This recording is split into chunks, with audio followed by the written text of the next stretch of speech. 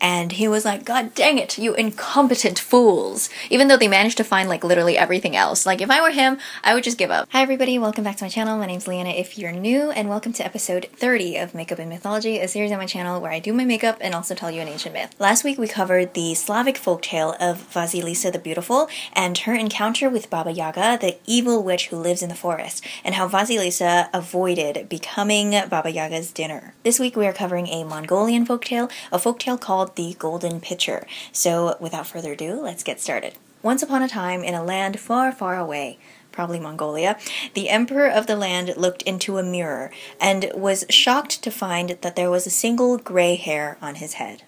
Utterly alarmed, he met with his royal advisor and was like, "Dude, what's wrong with me? Am I turning into a mouse? I have this gray hair on my head. I have a mouse hair on my head." And his royal advisor was like, "Jesus, I don't get paid enough for this. No, sire, you're not turning into a mouse. You're just getting old. But it's okay because everybody gets old. You know, everybody gets gray hair. So you better get used to it because you're going to get more and more as time goes on." And the emperor was like, "Oh, hell no. I'm getting old. I'm going to die. No, I'm not having this at all. Are you kidding me? If I get old, then my people will see me as weak and incompetent and unfit to rule, and I can't have that." So he decided that the one and only thing to do was to never look at his reflection ever again. Not only that, he decided that mirrors were the problem here, so the next day he sent out a royal decree that said all mirrors in the entire land had to be destroyed. This reminds me of how in Sleeping Beauty, after Maleficent cursed Aurora to prick her finger on the spindle of a spinning wheel and die, King Stefan ordered all the spindles in the entire kingdom to be destroyed. Like, wow, what if somebody needed their spindle? Like, what if that was their livelihood, man? You better have sent out some stimulus checks. And similarly, in this situation, we've got all these mirrors being destroyed. Well, too bad, so sad if you're the guy who makes and sells mirrors. Also, doesn't this emperor have, like, royal duties to attend to? I swear, in, like, most of these myths and folktales that I'm covering, whenever there's, like, an emperor or a king, they usually aren't performing their kingly duties. They're usually doing everything else. He's just fucking around. He's ordering all the mirrors in his land to be destroyed so he doesn't have to have a midlife crisis about his one gray hair. Anyway, this plan actually worked for a while. For a while, the emperor forgot about his gray hair, and all was well. He was able to focus on his duties, or whatever. But then one day, while he was out and about on the streets, he saw an old man who was extremely decrepit and just hobbling along, minding his own business. And the emperor got triggered. He was like, "Holy shit, I don't want to see a single gray hair on anyone, because that'll just remind me of my own. I can't have that." So what does he do? He's like, "All right, the old people gotta go. They're out of here." That is so freaking rude. Also, as emperor, I guess he can just do whatever the fuck he wants. You know, nobody's keeping him accountable.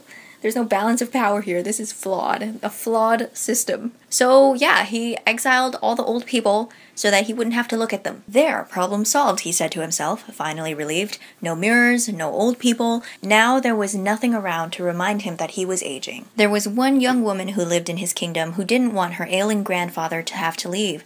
So what she did was hide her grandfather in a cave and brought him food and water regularly. And this went on for a while.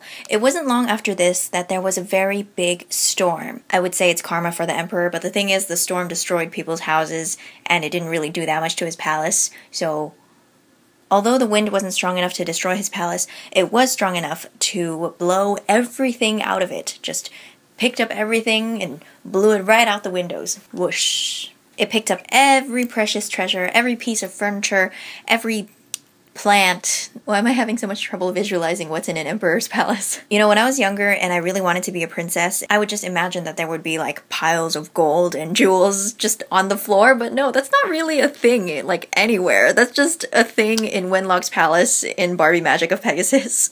And he was the bad guy. Anyway, so the emperor's prized possessions were all over the kingdom. Oh no. So he sent his people out to search for them, and over time everything was found except for his most prized possession, his golden pitcher. Day after day, his people returned empty-handed. They didn't know where this damn pitcher was, and he was like, "God dang it, you incompetent fools." Even though they managed to find like literally everything else. Like if I were him, I would just give up. I would be like, okay, well, I'm glad that I got most of my shit back. But no, he wanted this pitcher. It was very important. So he was like, if you want something done, you better do it yourself. So he went out there himself in search of his golden pitcher. I mean, before, when he would neglect his kingly duties to get rid of mirrors and old people and shit, at least you could give him the benefit of the doubt. Like, oh, maybe there really isn't that much to do as king. Maybe crime rates are low, the people are prosperous, and it's overall a good time. But now we know that people definitely needs some disaster relief from that big-ass storm. And what is this guy doing? He's using all his resources to go find one thing. The golden pitcher. A golden water container. Are you kidding me? Bad, Emperor. Bad. If there's gonna be a rebellion, there will be no one else to blame but yourself, son. So after some time of searching, the Emperor finally found his golden pitcher.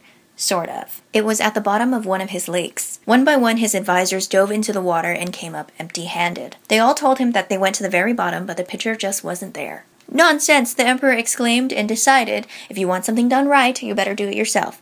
So he swam deeper and deeper and deeper into the lake. He looked around, but he couldn't find the pitcher at all. And then he drowned. No, I'm kidding, he didn't drown.